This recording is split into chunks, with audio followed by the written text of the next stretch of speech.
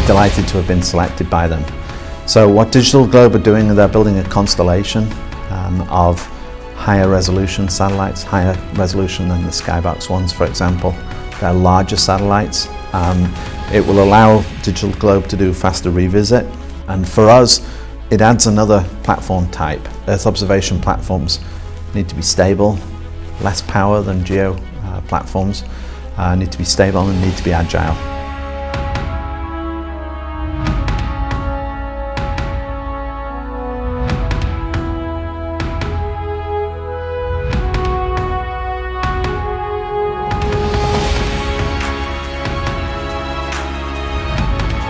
We started building LEO satellites. We started with Skybox, became Google, and is now part of Planet.